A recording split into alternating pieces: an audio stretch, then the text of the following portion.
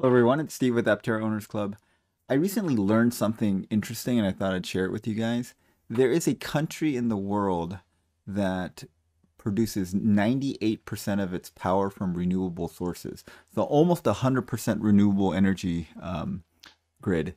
And if you were to look at the map of the world, I think that most people would think it is some European country that is doing this, maybe a small country like Denmark or something with a small population like Finland, one of these Nordic states. That's what I would have thought. But in reality, the country that has the greenest electrical grid in the entire world is the country of Uruguay. So Uruguay is a very small country sandwiched between two of the largest countries in South America, Argentina and Brazil. Here it is. It's only got a population of 3.5 million, and about half of the population lives in the capital city of Montevideo.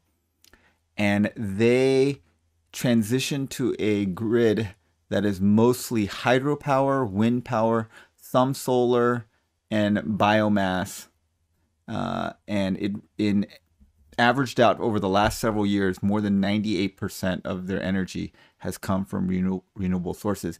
And they didn't necessarily do it for climate change reasons or environmental reasons. They did it for economic reasons and for political sovereignty reasons.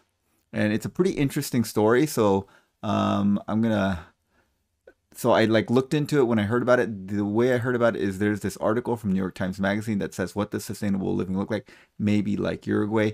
If you're interested, this is a great article. I would recommend reading it. Basically, the article talks about how as countries become wealthier and standard of living goes up, then energy usage and carbon footprint of every per capita goes up. And America is one of the higher per capita carbon footprint and energy utilization countries. It far outstrips other even developed countries, mainly because we are a large country. We like large cars, we like big houses, and we like to have a lot of stuff. And so that drives something. And any policies that tell people to reduce their standard of living generally is not well received. And so there's an interesting quote by some economists in here that says the goal is to get to a pre-industrial level of resource utilization without going to a pre-industrial level standard of living. And that is kind of the balance that we're trying to look for. And in many ways, Uruguay seems to have met that. And a lot of interesting things about Uruguay that I did not know. So this is the World Bank website talking about Uruguay. And it says Uruguay stands out in Latin America for being an egalitarian society for its high per capita income, low levels of inequality and poverty, and almost complete absence of extreme poverty. In relative terms, its middle class is the largest in America. So it's got a larger middle class than even the United States, and represents more than 60% of its population. Sound macroeconomic management and favorable external conditions supported an economic expansion that has lasted for 2 decades, except for the COVID-19 pandemic that induced recession in 2020. That was pretty much universal for everyone.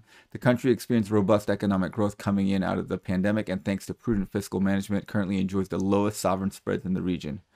All right, so they're doing quite well. And if you look at the Wikipedia article, they're talking about how Uruguay is ranked first in the Americas for democracy. So in terms of their political levels of political corruption and their political process, they're more democratic than the United States even, or Canada, which is surprising for a Latin American country, which generally has lots of problems with their governance.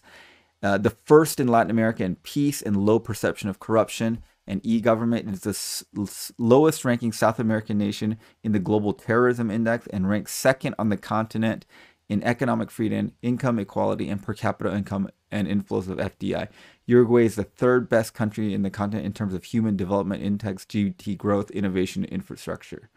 All right, so didn't, Uruguay is one of these countries that most of us, at least me, I didn't think about very much, didn't know very much about it at all. If we think of South American countries, we think of the big countries, obviously, Argentina, Brazil, and and then some countries that we've heard of because they were involved in the drug wars, like Colombia, back in the 80s. and 90s was in the news a lot because of drugs. But Uruguay is one of these countries that we almost never hear about. I guess the country that's even less heard about is Paraguay, which is this landlocked country nearby.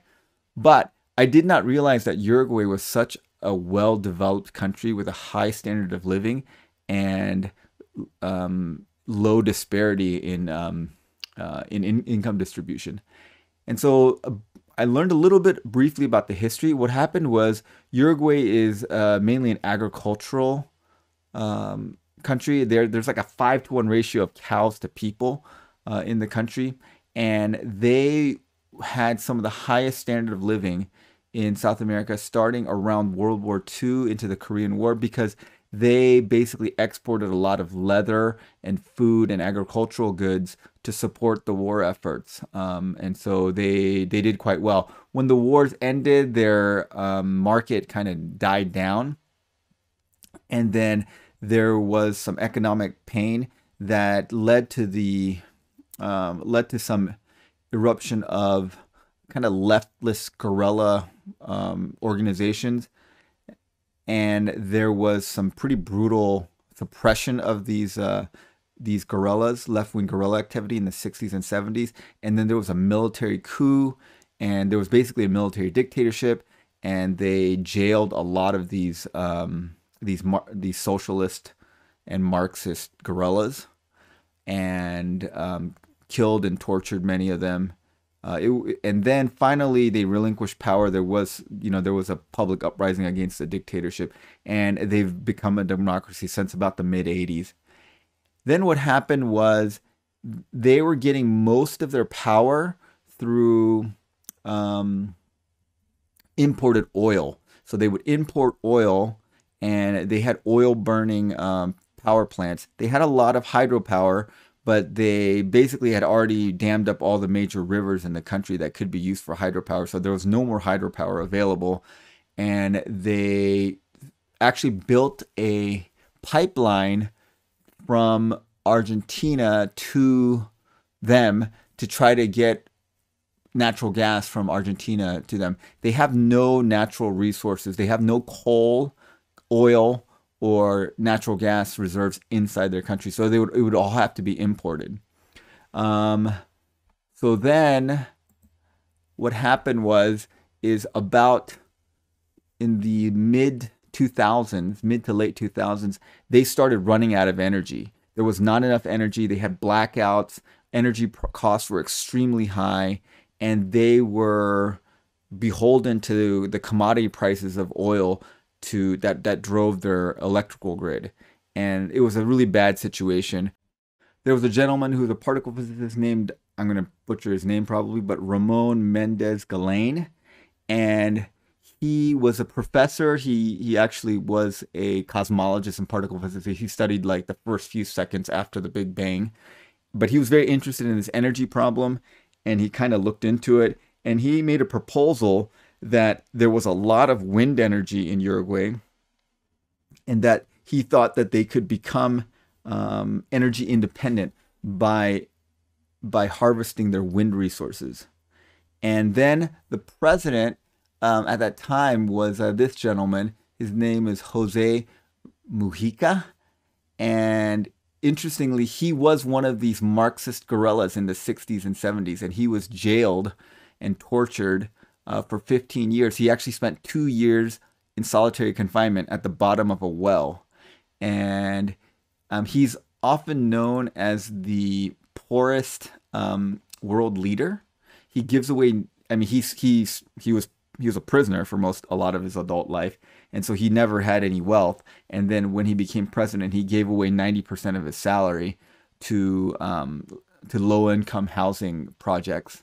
And then he stayed at his home. This is his modest home. He rides a bike, or he drives this 1987 VW Beetle, which is his only vehicle. And he made the presidential house. He asked them to use that to house homeless people while he was president. So a very unique guy. And one of the things that he spoke out against was this Western ideal of materialism and buying more things to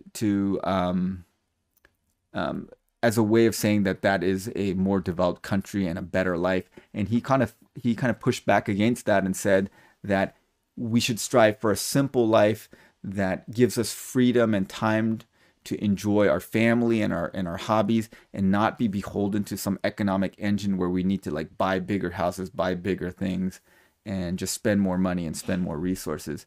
As one of the poorest people, he says his saying was, "My definition of poverty is the one we owe to Seneca." Seneca obviously is the Greek Stoic philosopher.